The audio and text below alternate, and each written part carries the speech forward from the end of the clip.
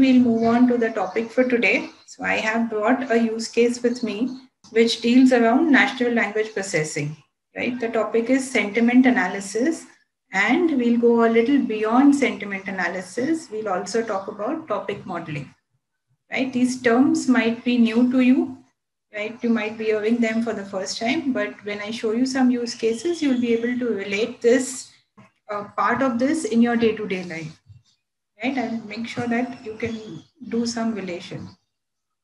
Okay, so yeah, let me just start with the agenda. I'll brief you on what is sentiment analysis, what is topic modeling. There was a use case, a real life use case that we did for one of our clients. What was the business problem? What were the challenges in the problem? How did we approach it? Some of the machine learning models, okay? And this is the area where data science comes into play, right? All these machine learning models, all these words might be new to you, but please bear with me. This might go a little technical, but that is fine. Even if you don't understand, just get familiarized. I'll make it very simple for you in this when it comes. And then finally, I'll show you some demo or some outputs on how we can visualize how after the data was analyzed, how the entire visualization looked like. So I have brought that a small demo to you so that you can actually feel what we are talking in the entire presentation. That will go towards the end, right? If you have any questions, like Kveshini said, please drop in your chat. I will ensure that I'm answering them towards the end of it, right? Until then, please bear with my presentation. Right. So data science, as we all know, that it is an upcoming or a booming word going on right now, right? So that is nothing but all the data that is being generated each and every second or microsecond through multiple sources like social media, on your smartwatches, on the IoT devices, on all the platforms that we are generating data, right? The business or the industry is looking at mining this data. What do I mean by that? That the best can be achieved out of all the data which is just being accumulated, right? Even if you're talking on Facebook, Instagram, this, that, all the platforms that you're talking in, the businesses, on the other hand, want to understand you. And why they want to understand you is just to make their services even better and better with every passing day, right? The intention most of the time is pure. They do not want to get into data privacy, but they want to understand you so as to serve you better, right? And that is where the entire subject around data science, it's called science because there's a lot of scientific techniques involved in it. Statistics, mathematics, all of that is involved in the process of mining the data which is going around. So that's where the whole term of science is involved, right? So it is not just intuitively you make some decisions. No, it is a very systematic process of analyzing or looking deeply into the data that you're generating every minute, right? So that's the whole process about data science. The good intention is, of course, to serve you better, but of course, the other half is also available. Like there are many things which can be done with the data, right? So one such use case in data, right, I have brought today, and this is called a sentiment analysis. What is sentiment analysis? Let's go deeper into it, right? So sentiments, like we all know, right? What is sentiment? It is a very relatable topic. Sentiments are nothing but those are your emotions or your expressions. Okay, whatever your feeling is about a particular thing or a particular piece of information, right? You might feel something for a book, you might feel something for a movie, you might feel something for a phone that you brought, right? You might like it, you might dislike it, or you might not have any comments on it, right? So broadly, your sentiments or your feelings are divided into these three categories. Either they are positive, either they are negative, or they are neutral, right? It's as simple as that. When you're talking something good about something, it's positive. When you're talking something bad about this because you didn't experience it in the way you were expecting it to be, there is a time negative sentiments float around that product. And then when it is okay, when you really don't know whether it is meeting your expectation or not meeting, it usually turns into the neutral category, right? So this is where the entire sentiment analysis classification is based on positive, negative, and neutral, right? Now, where is it that you give your feedbacks or your expressions or your sentiments? What is the platform, or where is the platform that you give? There are many available, right? Suppose you're downloading an app from an app store. Usually they keep asking you periodically that please give us a rating or a feedback, right? It's as simple as pressing one of the 5 stars that appear to you, right? And you just press the star and your feedback is given, right? There is not, if you want to write, you can write, but it is as simple as just pressing 5 stars, one of the 5 stars, and your feedback is given. So that's how the other side of it, who's collecting the data, know that whether they've been able to serve you in the way that you wanted, or is it going really drastically bad. That is one medium of collecting your feedback. The other is on e-commerce platforms like Amazon, Flipkart, all those other platforms on the e-commerce side, where you buy product and you write about it, right? Even there you have stars and ratings, 1 star, 2 star, all that you have, but then you go beyond and you start writing about something. So those textual piece of information that you give on either your social media or your e-commerce on various platforms, even on the nowadays, even on in some stores, when you check out on the counter, there is a small tablet kind of a thing where you just give your feedback, right? I think Shopper's Stop is where I at least give a plus or a positive, one of the 3 symbols, positive, negative, and neutral. So they had these 3 faces drawn, and I just had to click on one of them whether I liked their overall service or no, right? So that's where the shop floors have also started collecting feedbacks of people. Right? So there are various media in which people collect. The traditional ones before the social media came in were usually the forms that were circulated, or some forums where people were given some, maybe when they came together for discussing some activity. Like doctors usually come together every week or twice in a month. They come together, discuss new drugs and all of that. And during that process, they discuss whether something is working, something is not working, what this, that. So there were different forums before the invent of the social media. That's how they were collecting feedback. That's how the healthcare company, the pharmaceutical companies were collecting feedback about their newly launched drugs or any product that they've launched in. Right? So this has now evolved. Of course, the traditional systems are also there, but now it has evolved to a wider community, right? With the advent of the social media. So that's about sentiment analysis and sentiment classification.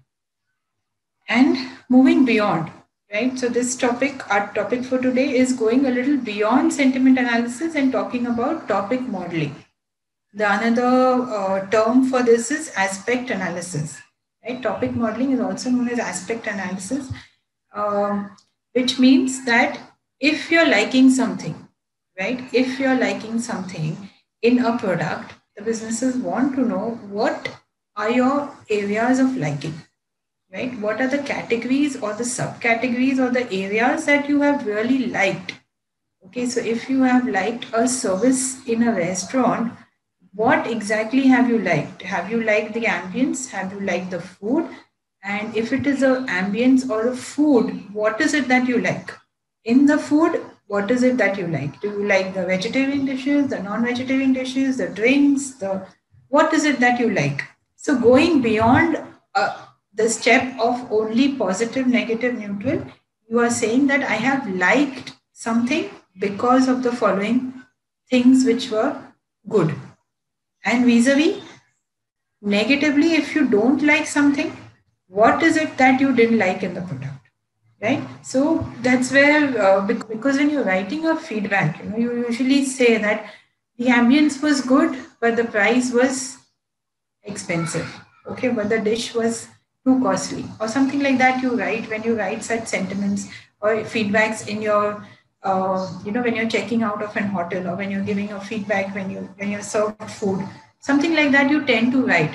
And that is what the restaurant owners or the hotel management companies are looking into. They are looking into what worked for them and what didn't work for them.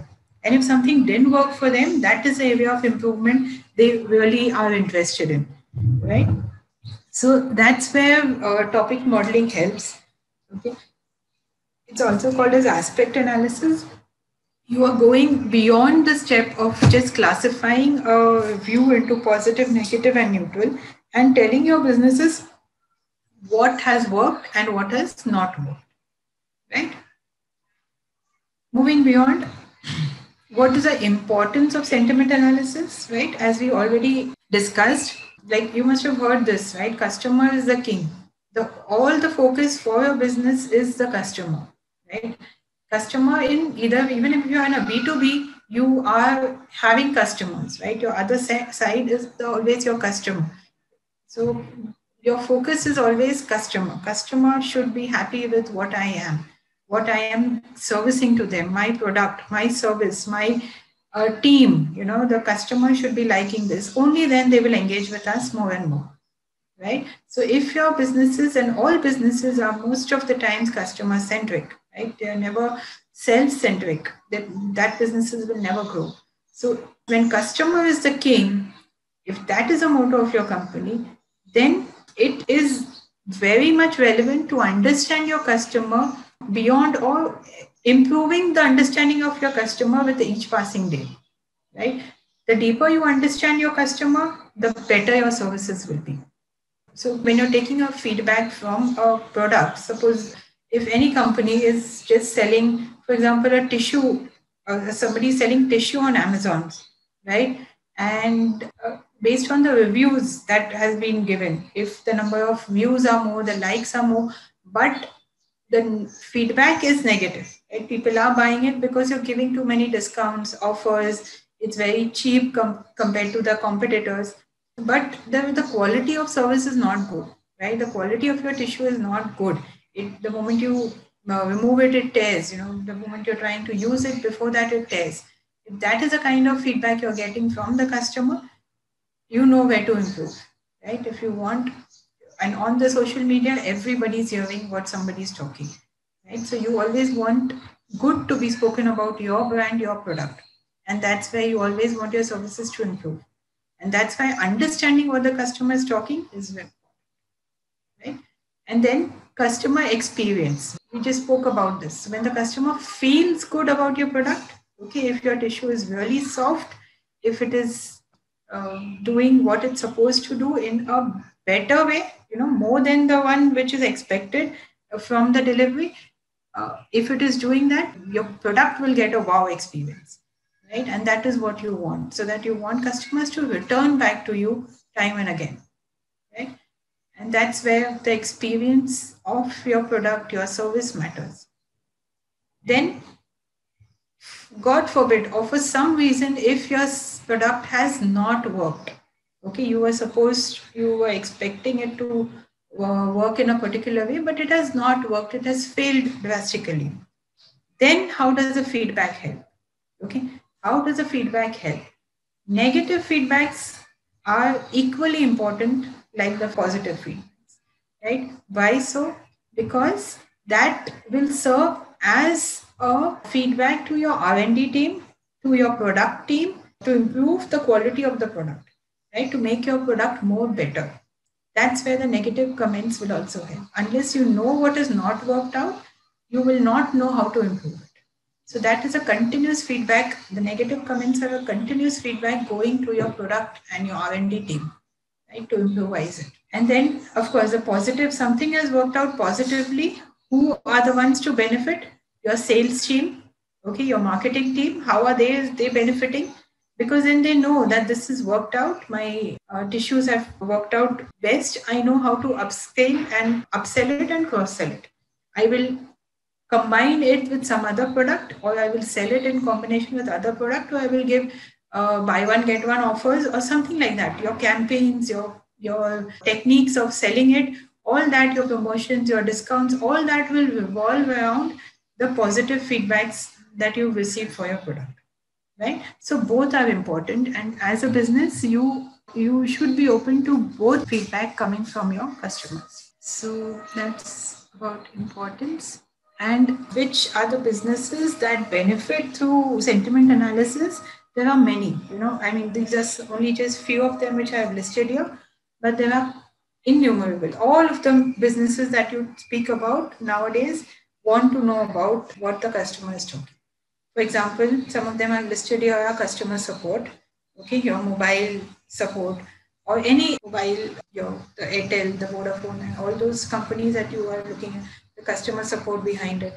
Even the laptops that you're buying, the computers, the phones that you're buying, the customer support of it. They're also looking at how the support is behaving, whether that's why they say that your call is being monitored for quality purposes, right? What is the quality? Whether something has worked out or something has not worked out. So behind the scene, this is always going on. In the earlier days, it was manually. People were actually listening to the videos and not the videos, the audios and the phone recordings, all of that to improvise their team's performance. Now, because data is generated, things can be done automatically, right? That is the power of data science. Things can be done data just by running a few programs, feeding in your data, and the outputs are produced.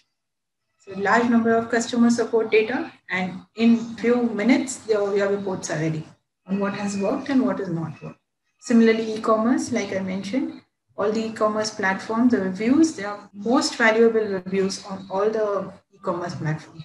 Right? Even with us, when we go and buy something, at least I am the one who's first reading the reviews and then reading maybe the product description. First, I'm the one who's checking if I'm buying the simplest of things, even on Amazon Pantry, I want to check out whether which brand is working best, which brand is selling best, what is the kind of response got from the market, who are the kind of people responding, So that is what I look into now before even buying anything on e-commerce. News, digital media, cab services, right? Uber and Ola and all those services. We are the ones who give feedback to the not just the cab driver. We also say that okay, your service has been good, because of multiple reasons. The ambience was good, the driver was this, the booking was very smooth, the cab arrived quickly, the rates were nominal, and all of that. We tend to write all this so that it benefits, the entire operation. And then politics, of course. You give feedback about the many political campaigns which go around, right? And many more. Healthcare. Healthcare is one area that we are working with currently, and they are looking into mining a lot of data which is available freely on all the platforms.